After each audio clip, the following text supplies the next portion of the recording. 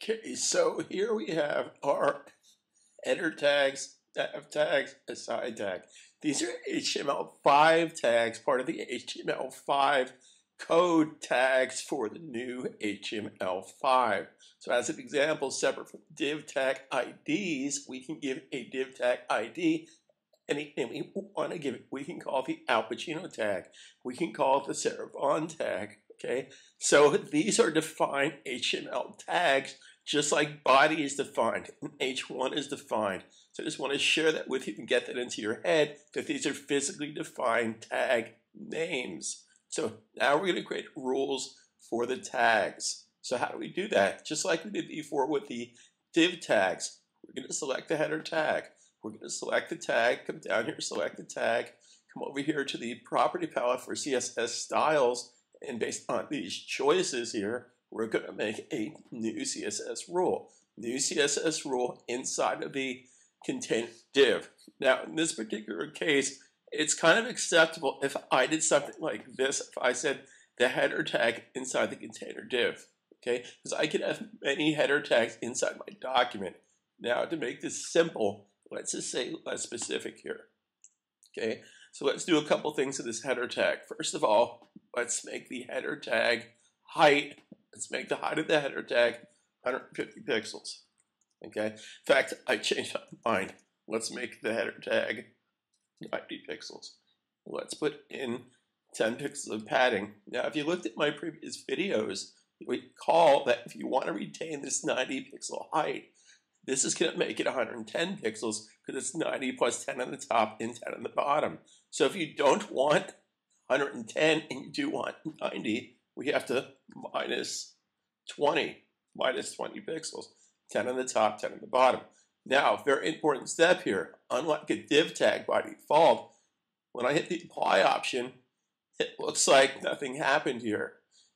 Okay, in fact, let's just give this a colored background so you can see that nothing happens here. I'm going to give this a light pink background. So if I hit the apply option, you'll see the header tag has no background. The text has background. Here's the problem. Here's the problem. All these tags, header tag, nav tag, aside tag, are inline by default. We need to go to the category called block, and we need to display this as a block of type. So if I hit the apply option now, you'll see that the header tag now in fact is 90 pixels high. Now here's a bit of a problem with this. I like production techniques. I don't want to have to go to nav tag, set that to block, the aside tag, set that to block, the section tag. That's going to be very tedious. I'm going to take my block away. I'm going to take my background color away too, and I'm simply going to hit the OK button. Okay. So now, header, double click here, you'll see header's height is going to be 70 pixels high, but I want to set it to block. I don't want to set each one individually. So here's the magic technique. Part of the reason I put these commas in here, so I could simply select this name of the tags and I can copy. I don't have to reinvent the wheel here, guys. If you type it in once, the purpose of having a computer is once it's typed in, you don't have to type it in again. You can copy and paste. So when I name these tags, this is like playing pool. If you're a good pool player, if you don't have a next shot, then go home. You always want to set up the next shot. So a header, comma, nav, comma, aside, comma. Therefore, I can just take this whole bunch of stuff, copy it, Command C, copy, Control C for Windows, come down here and create a combination rule, compound rule, I copy and I paste, copy, paste. How cool is that? I don't have to reinvent the wheel.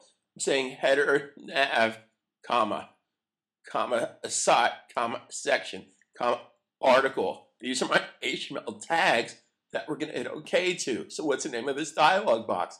The name of the dialog box is header, comma, nav, comma, aside. So we're going to set all these tags in one shot. We're going to set these to block. So if I set them to block, I would have a rule for header. So when I apply this, The header now has a block application. I apply the block display. Display has blocked all these tags. Simple, simple, simple. Hit OK, make a change, save a change. Now, the header tag, all the HTML tags should technically appear before any div tags. Make a change, save a change. Okay, now, what about these commas? Well, I get rid of the commas very simply by hitting Command F Macintosh, Control F Windows, and I'm going to search for text. I'm going to search for commas, and I'm going to replace it with nothing. Not a space, not a this, not that. I'm just going to comma, tab, replace with nothing, and replace all. So therefore, I'm going to get rid of this window here. I hate when that pops up. So therefore, I get rid of my commas. So in our next video, we'll build out the rest of these tags with rounded corners, backgrounds. I'll also share with you my techniques for making site colors and assigning the site colors to class tags for more flexibility. So my site's going to have much more flexibility if I assign this to class tags. We'll do that in our next video.